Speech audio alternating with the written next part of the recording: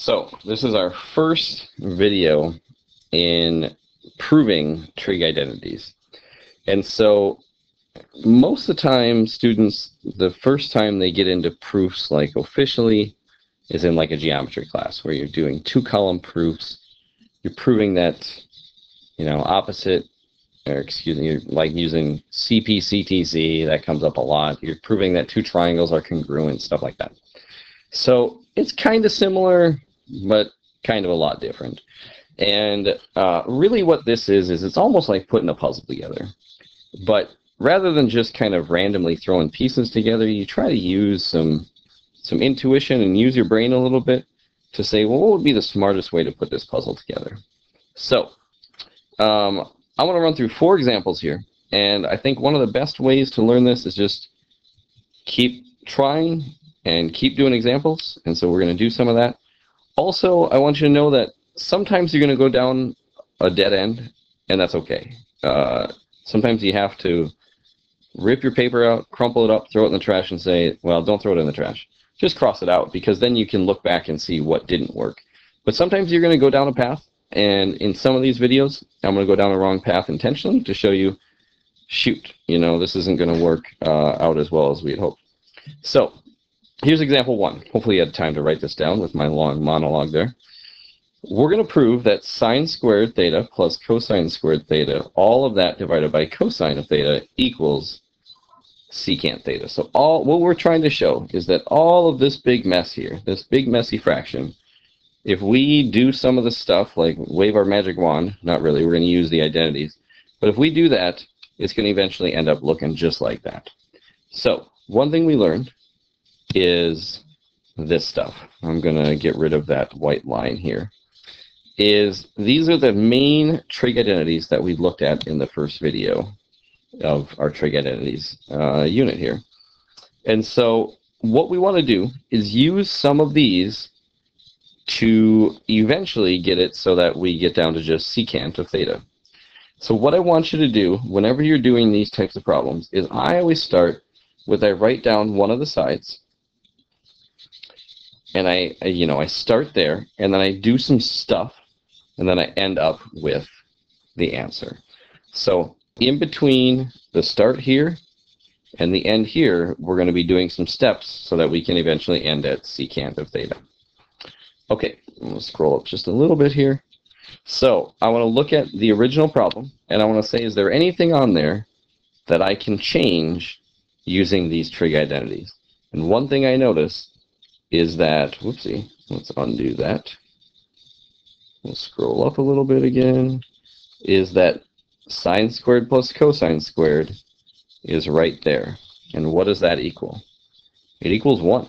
So what I can do is I can change sine squared plus cosine squared into 1. So that's my first step in this proof. And then my next step is to say, well, how can I get closer to the answer of secant? Well, hey, guess what? We got it, right? 1 over cosine is secant. So we can change 1 over cosine into secant. And now that I've showed that secant equals secant, boom, we're done. So typically in proofs, you'll see somebody draw a rectangle and fill it in. If you want to be much less formal, you can put a smiley face. That's a terrible smiley face. Let's try to fix that. There we go. By no means will any math professor in a college accept a smiley face. You might want to get used to doing that. But if you want to brighten your day, you can put a smiley face when you're done because, hey, it's fun. All right, let's look at example 2 here. So we want to show that this stuff over here will eventually give us tangent squared. So I'm going to pull up there we go, identities again. And I want to start with what's given to me and eventually hopefully get down to tangent squared. So let's write this out. We're going to write out secant of theta, parentheses, secant of theta, minus cosine of theta. And right now it doesn't equal tangent squared, but I want to prove that it will eventually equal tangent squared. So there's multiple things we could do. I could look at this and say, well, secant is 1 over cosine, so I could change those. But I think what I'm going to do instead is I'm going to distribute. It just screams distribute me right now. So I'm going to distribute that secant into both things. So we're going to have secant squared theta minus secant theta times cosine of theta. Okay, so let's see. I've got secant squared minus the secant theta times cosine of theta. Well, now I think I'm going to use this one that I looked at. I said that secant is 1 over cosine, so I'm going to change that secant right there. I'm going to leave the secant squared alone. And you'll see why in a second. Maybe you're already seeing why I'm doing this, but I'll tell you why, rather than making it a secret. I want to get closer to that Pythagorean identity because that has tangent squared, which is what we want, and I already have secant squared, so if I can get 1, then we're going to be pretty darn close. So let's see here. Secant squared, secant theta is 1 over cosine times cosine of theta. Well, the nice thing is 1 over cosine times cosine, those cancel each other out, so we get secant squared theta. Ooh, that's an ugly theta. Let's try that again. Minus, well, 1 over cosine times cosine is just 1. And guess what? If you remember in our first video, I rearranged this. So if I subtract 1 from both sides, I get tangent squared theta equals secant, can't write today. Let's try that again. Secant squared theta minus 1. And I have secant squared theta minus 1, so I can change that to tangent squared theta. And that does equal what we want. And so, oh man, ugly thetas today.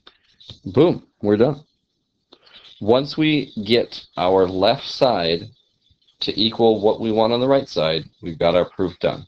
Now, one thing that's going to be somewhat tempting as we move along here is wanting to work with both sides, and you cannot do that in a proof. You have to stick with one side. When I say stick with one side, I mean if you're going to work on the left side of what's given, so in this case we were given this stuff, I want to eventually show that that turns into tangent squared. You could start with tangent squared and eventually turn it into the stuff on the left. That's just going to be a little bit more tricky. But you have to work with just one side of the original problem. All right, so there is example 2. We got 2 more here. Here's example 3. As always, I encourage you to pause it and see if you can figure this out on your own now. If you feel like you're not ready yet, at least pause it and write it down. So let's see here. I've got a tangent theta, a sine theta, and a cosine theta. And I want to eventually get to 1 minus cosine squared. Oh boy. All right. Well, let's see what we can do here. Excuse me. I'm going to change this tangent here because I see some sines and some cosines. So I'm going to change tangent into the first thing we learned, which was sine theta over cosine theta.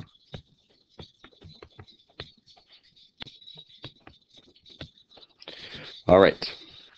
So I started with the left, and I'm going to eventually hopefully show that it equals 1 minus cosine squared theta.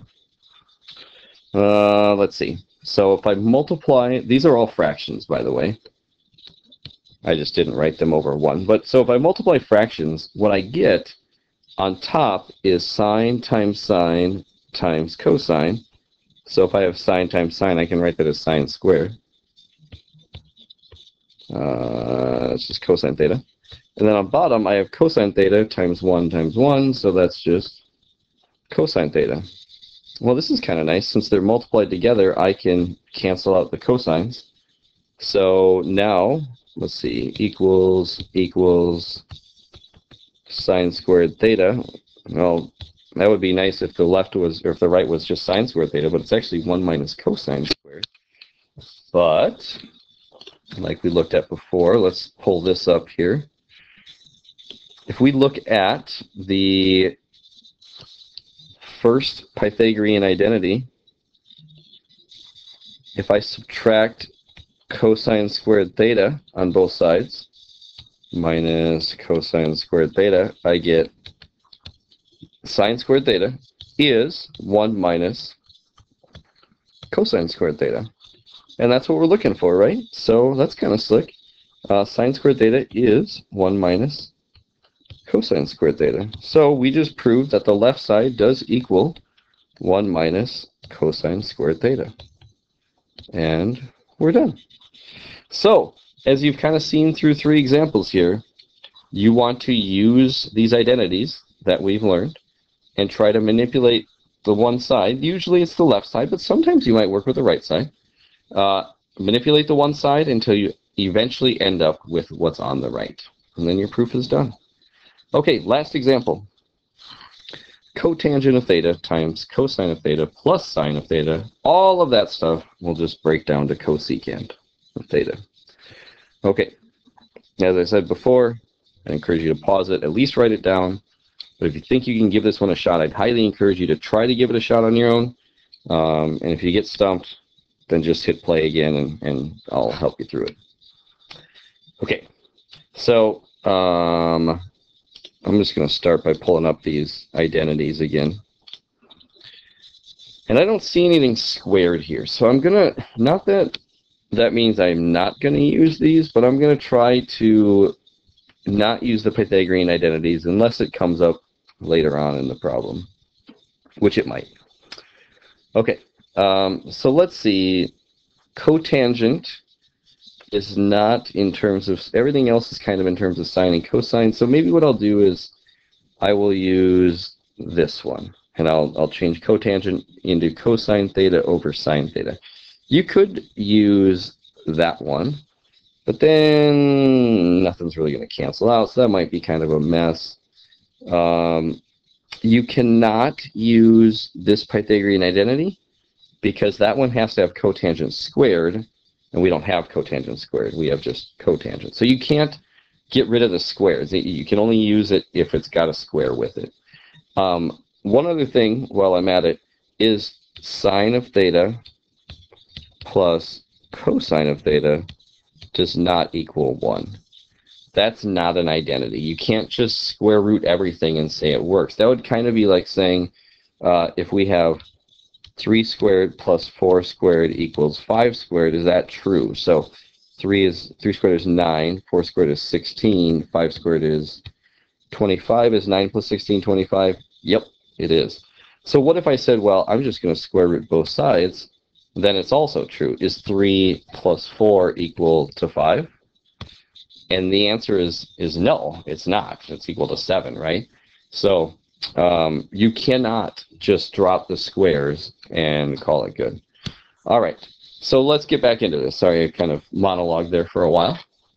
Cotangent we're going to write as cosine theta over sine theta. And then we still have the times cosine theta and plus sine theta. Okay, so we started there. And then I've got 2 fractions that are being multiplied together. So I'm going to multiply those next and see what happens. We've got a cosine theta times cosine theta is cosine squared over sine theta plus sine of theta. All right, so I'm kind of in a mess here. Let's see. Well, one thing I could do is I could think of these as fractions, and I could get a common denominator. So that might work. Let's see here. If I multiply by sine of theta on top and bottom, what do we get? We've got, excuse me, cosine squared theta over sine theta plus sine theta times sine theta is sine squared theta over sine theta. I feel like I'm just getting it more messy. But I have a common denominator, so now I can add these fractions. And so what does that give me? That gives me cosine squared theta plus sine squared theta over sine, because we have a common denominator. Well, it looks messier, but actually we're really, really darn close to the answer. For the rest of your life, when you see cosine squared theta plus sine squared theta, or flipped around, sine squared theta plus cosine squared theta, you should think automatically that that equals 1 every time. So the nice thing is the top, we got to just 1. And guess what? What is 1 over sine theta? That is cosecant of theta. How cool is that? And that's what we were looking for. They said get it down to cosecant theta. We did in just 500 short steps. And boom, we're done. So 4 examples in the books. Yes, it might be a little daunting. The more you do with this, the better you're going to be. Once again, sorry for the long-winded video here, but more practice, more examples is definitely going to make you a better mathematician with this stuff.